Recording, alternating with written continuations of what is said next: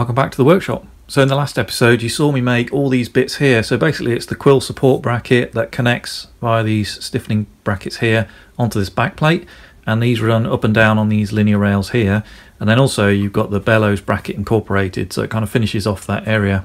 So as you probably saw in the last episode, I wasn't super happy with the alignment of this and these rails. It's very close, but you can probably hear and see it sort of judders ever so slightly, and when you let go it doesn't fully retract.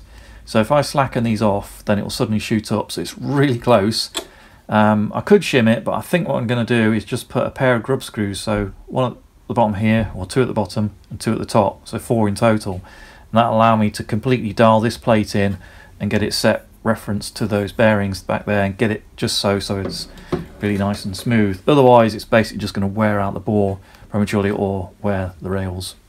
So we'll come back to that problem in the future. For now it doesn't stop us proceeding and making the rest of the bits that go around here. So when I move the quill up and down, obviously it moves this plate, and like a lot of drill presses you've got a sort of a rod that would go on here, and then that runs in a housing, and then that housing will come off a bracket that comes off here, and that'll allow me to do a couple of things, or 3 things in total actually. One is I can limit the depth, so there'll be a collar on here and I'll be able to lock that off so that this can't go any further. So if you're drilling a counterbore or something of a certain depth. The other thing you can do is if for some reason you just want to hold it at a certain position, you'll be able to lock it off and it will lock it against the rod, so it'll hold it there, stop it going back up again. You might be measuring something or whatever.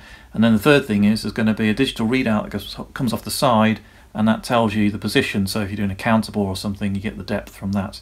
So we've got 3 functions, and now we just need to make all the bits that go into that little sub-assembly.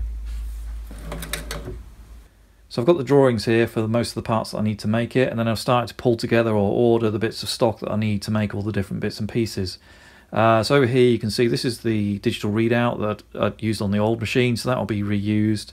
And then this connects onto the base of the quill that goes up and down. It just connects between the quill and the bottom of that readout there.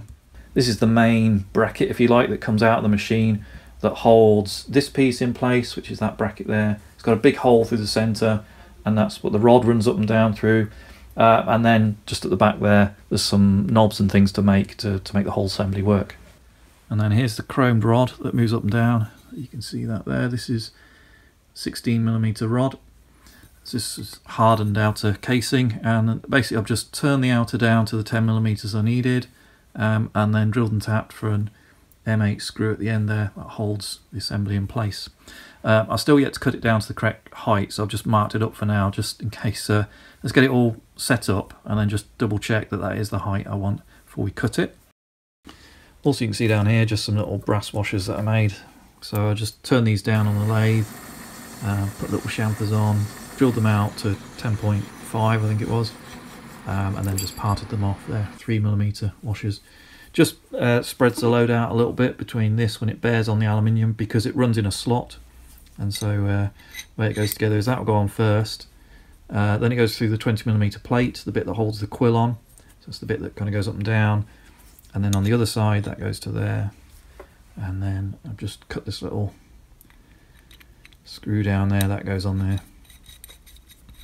and then that holds the whole assembly together. So the only thing left to do on this, you may be able to see on the drawing, is I've just got to machine a flat 1mm depth along there, and that's for the little screw and the lock collar to get a bit of a bearing on rather than this round surface. Also stops this rotating and stops the other part rotating as well because of that flat. So that's that bit. Okay, so I think you can just about see there's a slot in here, and that suits this machine down part here, so that goes through there.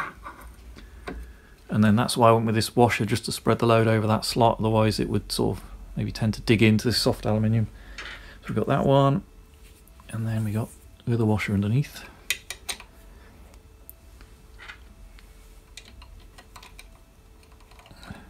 And then with my third hand,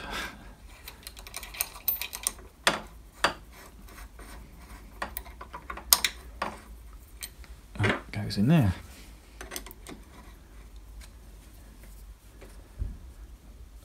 So obviously this is in a slot, so it can be adjusted in and out, just so I can get it all nicely aligned. We'll keep it outboard for now, because then it clears at the top. So So that's there, and then so that moves up and down with the quill like that. So what we need now is the little piece it runs in.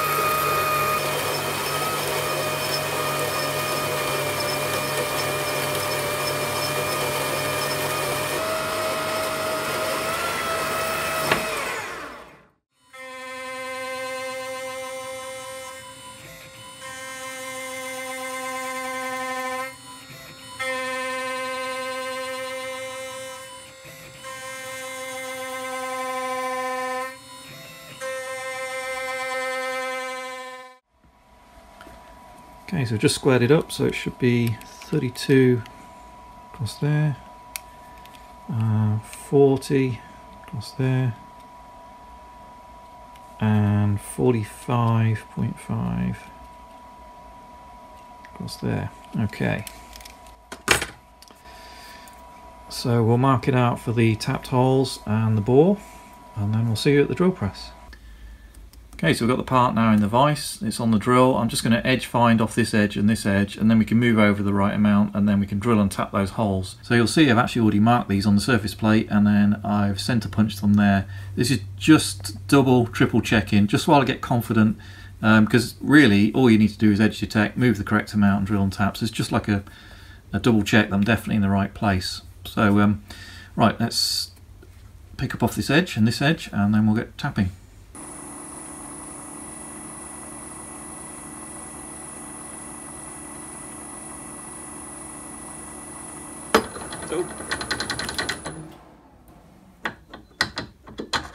Oh, that was novel. The chuck came out of the quill. Right, we'll tap that back in and then give that another go. Good job you weren't doing any milling with it.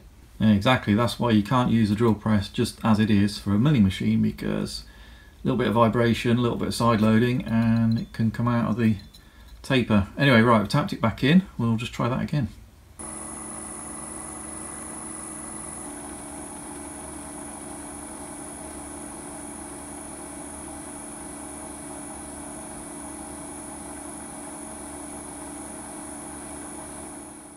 Okay, so on the drawing that first hole is at 7.5 and 30, so we just moved the table to there, and let's just check with our little spot drill.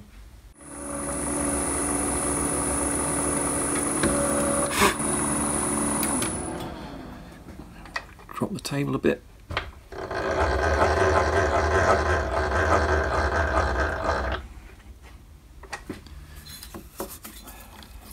Without losing position.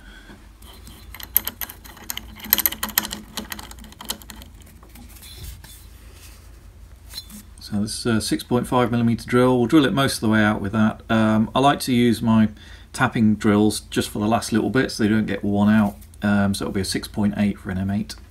So we'll open up most of it with this.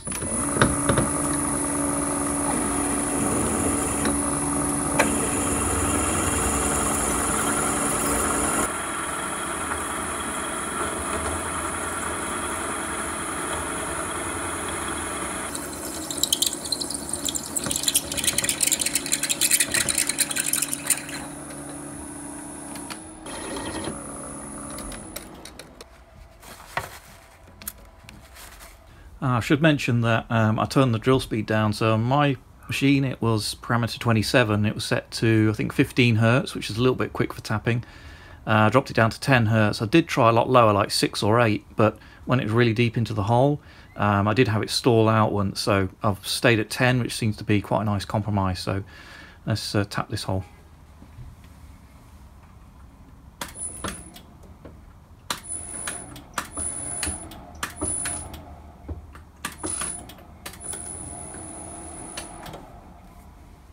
Okay, so I think for the small M8 holes that is done. So we've tapped all the sides, and then that's the lock screw.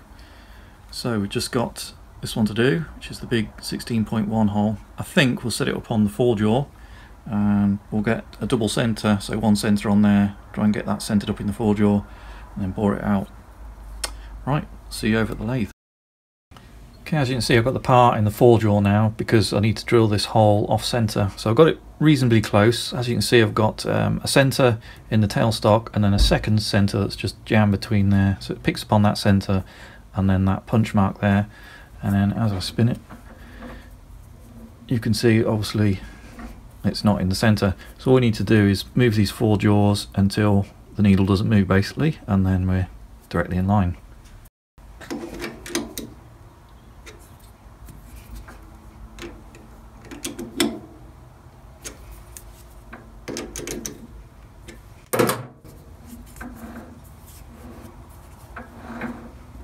Pretty good there.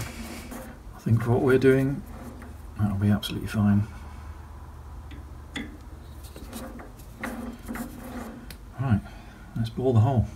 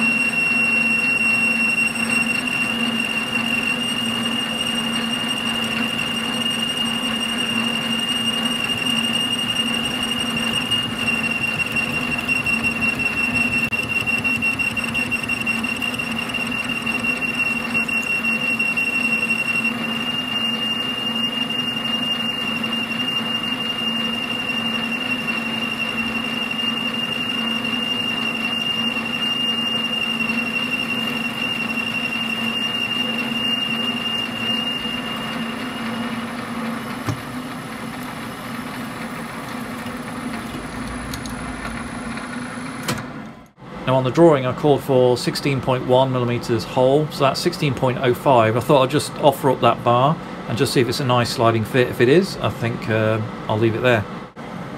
Okay, this is the rod that moves up and down and it sits in the quill plate here. Obviously it's a little bit long at the moment. I will just do a test fit.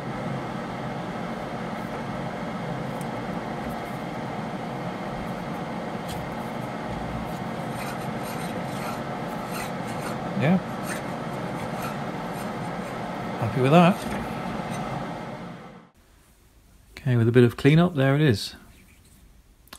So that will be, I'll go in that way, and then that rod will go through there. Then we've got a thread there for the lock screw, and then these on either side are to hold it into that piece down there. So I guess we'll work on that one next. So this is the big bracket, if you like, that holds that block that we just made. That goes in there. So that should fit into that section. Obviously, got to get rid of the weld line there, so we'll just sand that back. Then we've got to open up this, so we've got this clearance, and then drill the 3 holes there. I think that's about it. Yeah, everything else just rounding over, making it look nice. And then we've got to bring it down to the final size. And then there's like a plate that welds on the back, and that will allow us to bolt it to the back of the machine. Right, let's mark this out, get cutting and drilling. Let's get going.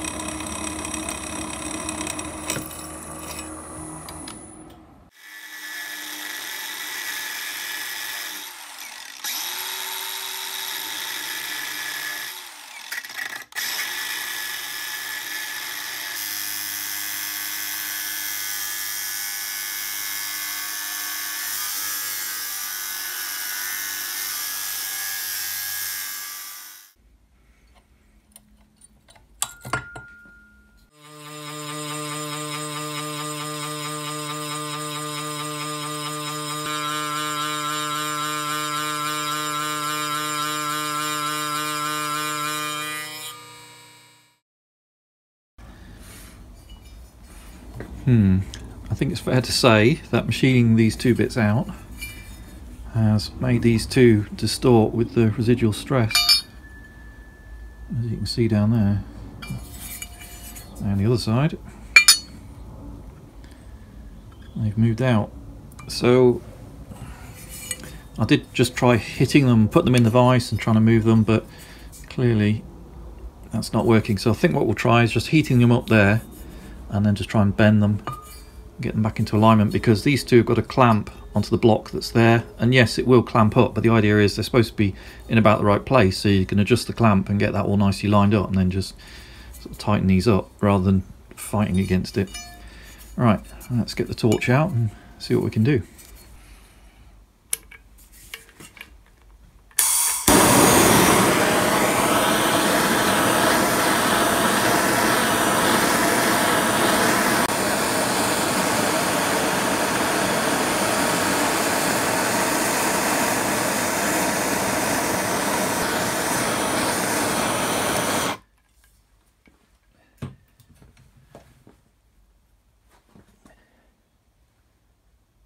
That's getting closer. Oh,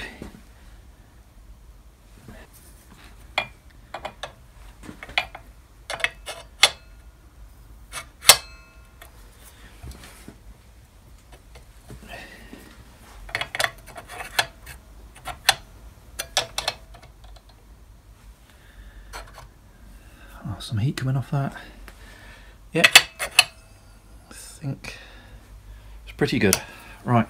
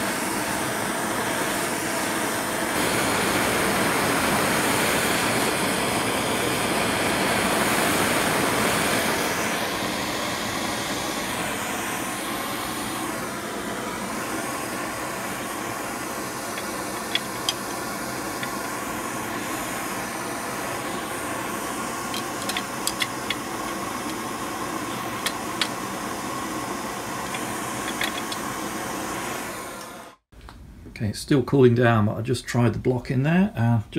It's just a gentle tap just to get it to go in. So holes line up nicely, so I think it's going to work. See what that's like down there. Yeah, looks all right.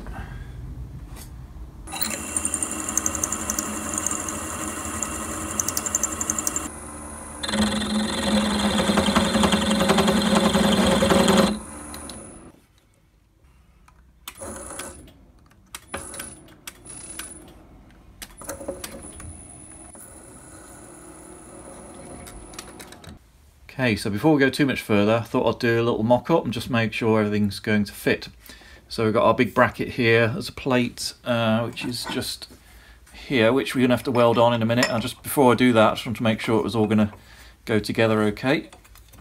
So that'll just weld onto there. Then those little pilot holes, I've left those small so then I can just drill through into here to mark to tap these M8, and then I'll open these up. So that's going to go on there. So that's that bit, and then just tighten that up so it doesn't fall. There we go. There's the block we made earlier. These are just temporary, so that's our little lock screw. I'll come up with something a little bit nicer. There's the bar we turned earlier, then the little washers, and you can see it lines up quite nicely. And then I just made this on the lathe, so I just turned it down to the right diameter, parted it off, and then I used the drill to use the half function to get into the middle here, and then drilled, and then used the jog function so to tap the hole. So it's quite nice to do that. So you can just slowly jog down and tap that hole. So that worked really well. So, so the idea of this is there's a couple of degrees of freedom where it can be adjusted, because obviously you've got to get or make sure this motion is nice and smooth, because that clearance is quite small and you don't want it jamming up. You know, you can imagine, depending on exactly relationship between this and that axis, it could bind up. So these holes are quite large. I think they're 9mm in here, and it's a 8mm bolt's going to go in. So we've got the ability to align it this way because these are oversized, and then also obviously we can align it that way because it's round in here. So those are the 2 degrees of freedom we need to align it on, and once that's set, then that should glide nice and easily through the center there without jamming up. And then we can use this screw here just to lock it off because it locks onto that flat. That's if you want to hold the height. And then this is our depth stop. So once you've got down to a certain height, like you're counterboring or something, you can just put that in there, and then it'll always stop at that same location. So I'm pretty happy with it. It looks like it's going to be okay. So let's take this off, and then we'll tack weld it, come back, double check, and then we'll do the final weld.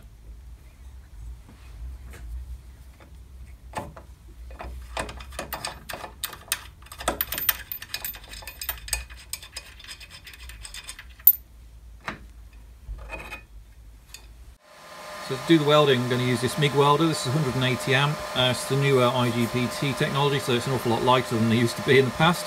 Bought this one off Artec. I've had it quite a while, used it quite a lot. I've been really pleased with it. It's a great little hobby welder. Now we're going to be welding 4mm plate in a butt joint. So the voltage is on, I think it was 5.5. Then the wire speed we've got a 7, and we've got this set to about 150 amps here. And then for the gas, got that over here, that's your regular argon CO2 mix. Okay, let's go do some welding. Okay, so we've got the part set up here. I've got a little datum clamp back there so I can push it against that, and then I've got it scribed against this edge here, so we've got 20mm each side, and I've just lined it up by eye down the side. So we're just going to put a little fillet down there, and then we'll turn it around to the other side. Now I don't like doing a lot of welding and filming because it can damage the CCD camera on here, the bit at the back there, which detects the image because it's really bright. So I'm going to give this a go. This is one of those replacement shields that you get inside the helmet, and it's got a couple of buttons you can configure things like this. So it's auto detect, so when it detects the arc it will change, and you can do a little test down here just to make sure you're not going to blind yourself. So if we just, I don't know if you can see, you can just about see through. If I press test now, you can see it goes dark and then let go, and there's a little delay and it comes back. So hopefully that will give you a good view of the welding and won't damage the camera. So I'll clip this on and then we'll get going.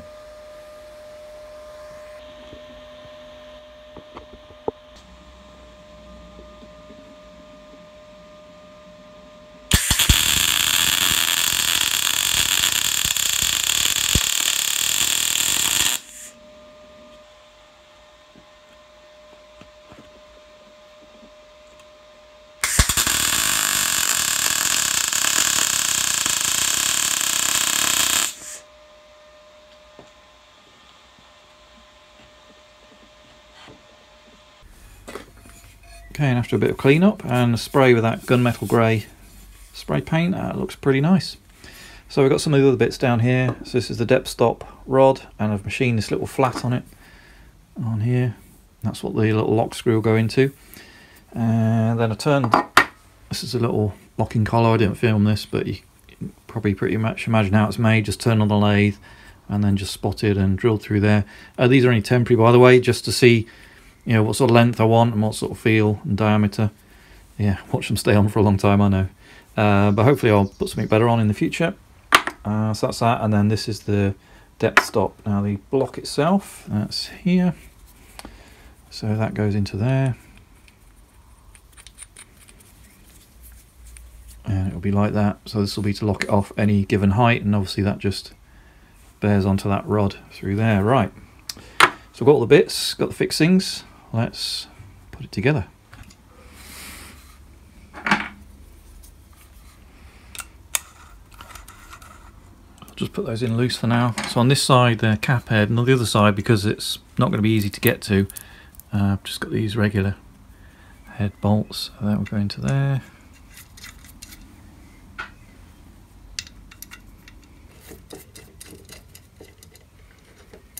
Next we'll put depth stop rod in. And just tighten that up just to hold it and get it set up. And we'll put the depth stop collar on there. And again, that was another reason to have that flat on there, because if you just back this off a little bit, it still doesn't want to rotate and it will stop it. You can imagine if it didn't have that, if it's just onto round, it sort of be at any position and it'd get jammed and get annoying. So if you just have it almost touching, and you can slide it up and down and it won't get caught and it'll always be facing straight ahead. That's the idea anyway. Right, let's get that offered up. So I need our washer.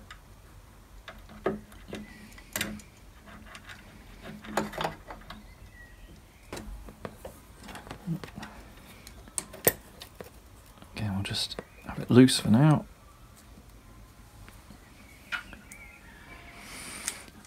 And then I've already drilled and tapped, or marked out, drilled and tapped the two M8 holes in the main frame.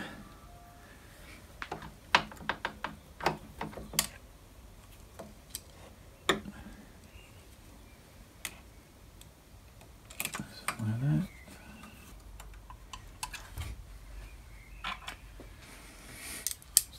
So that top one's loose, just so I can get this one in.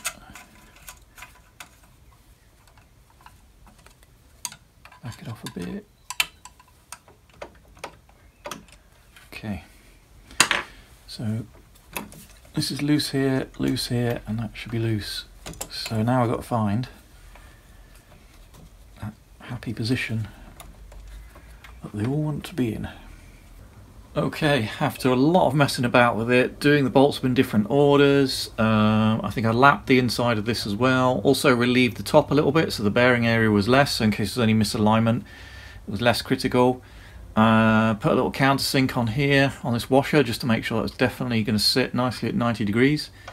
And finally we've got it to this where it's beautifully smooth, nicely aligned, so nothing's fighting each other, because obviously this is trying to go up and down in the bore, although this is not brilliantly located, but it is trying to go up and down that bore. That's now concentric with that into there, and these linear rails at the back, so they're all in line. And now I can show you the features.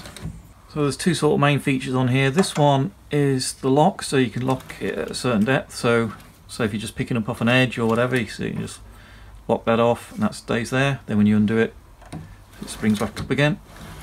The other one is if you're doing, say, counter bores, so you want to go to a certain depth. So if you just loosen it ever so slightly, it will still stay more or less on that flat. So obviously if you do it too much, you can come out of the way and it gets a bit annoying, but just loosen it a little bit.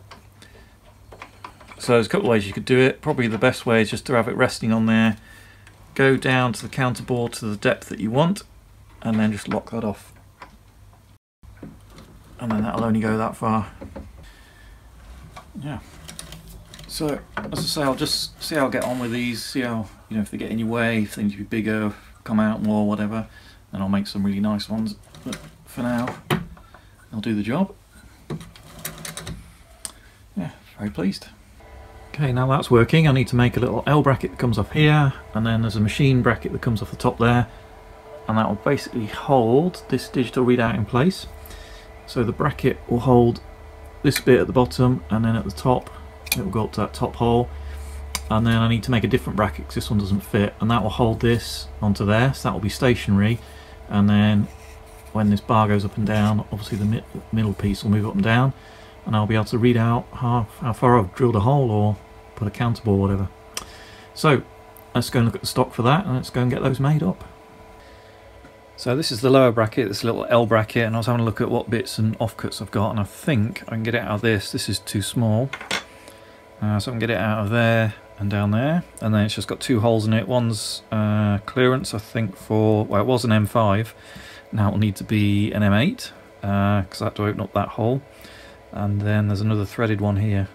Oh, I haven't called it out, I think it's M5 anyway, so that's that piece. And then the piece at the top, it's got this shape like that, so this provides there's a locking screw that goes in there, just to be a grub screw that holds it onto the main shaft that's going up and down, and then this is the fixing where the end of the readout goes for the digital readout. I think that's about it. Everything else is just make it look nice, and then I think I can get it out of this, so it'll be about sort of that wide, that sort of side like that. So I think we'll make this one first, we'll get this set up on the CNC machine, and I'll see you over there.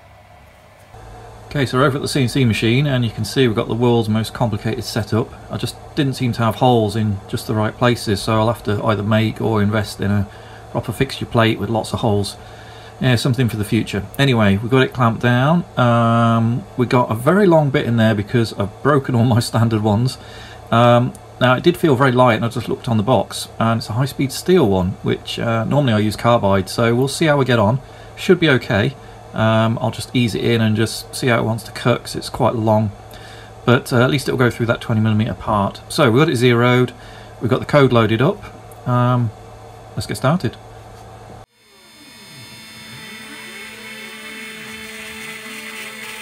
Okay, I manually turned down the feed rates just to see how this high-speed steel tool, especially one at this length, is going to cut. Glad I did that because it was chattering quite a lot and it didn't sound like it was very happy.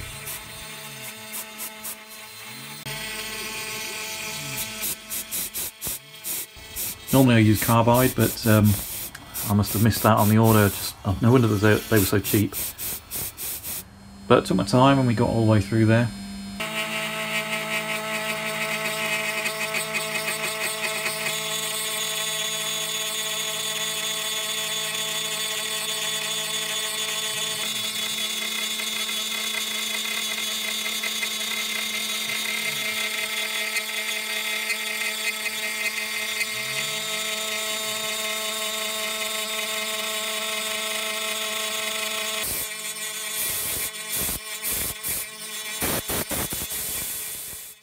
Okay, we're just getting ready now to tap the two M5 holes. So I've just centered that one, put 4.2mm tapping drill in there, and we'll just take that out and then tap it.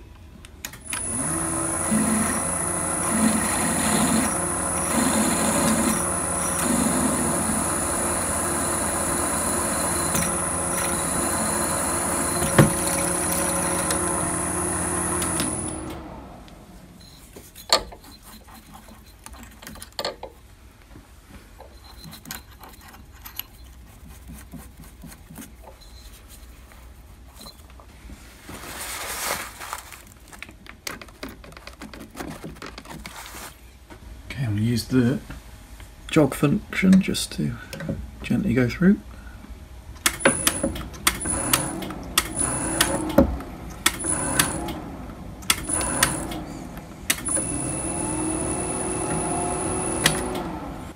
Right, we'll move over to this hole and do the same. Okay, we're currently at X10, so we need to go to X64, so we'll just wind it along.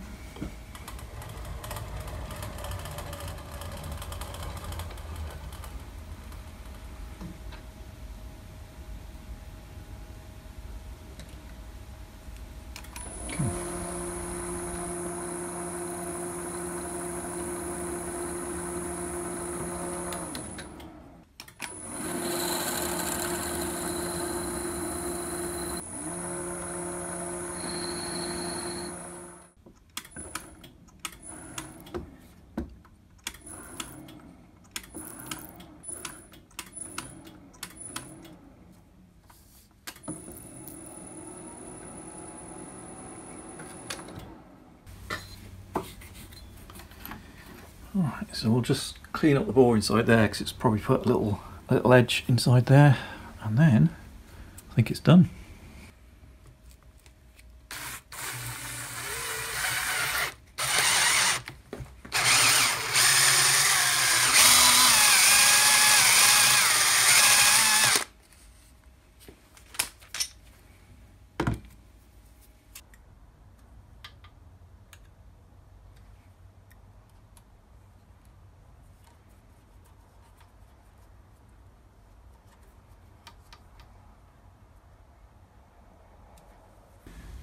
Okay, so as you can see, it's all mounted up now. So I made this little L bracket off camera, I didn't bother showing that. The only other thing that's worth noting is that I knew it was going to be very tight and it was probably going to interfere with this a millimetre or two, but I thought I'll just make it and then let's just see where it comes out.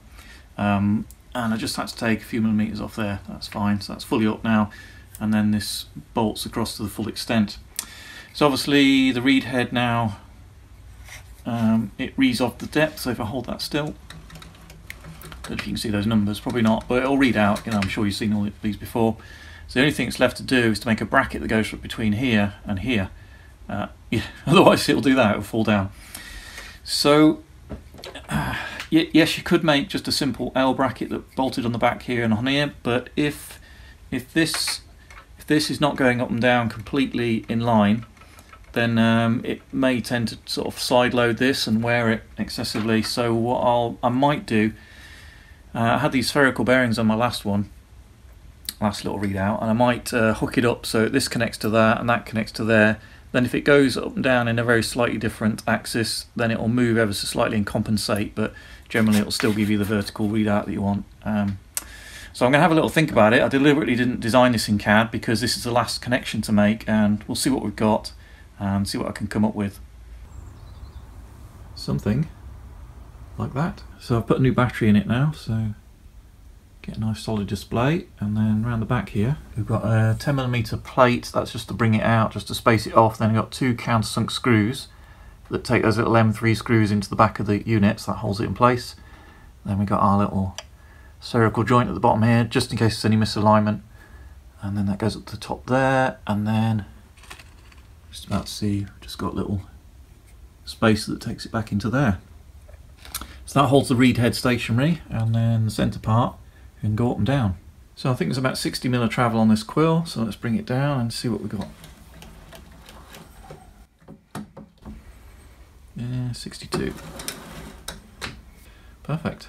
Okay, so let's say you want to do a 10mm counter bore. So you get the counter bore bit just touching the top surface and you'd zero it off. So let's pretend we've done that. Then move the work out of the way, go down to 10. Oh, that's too much.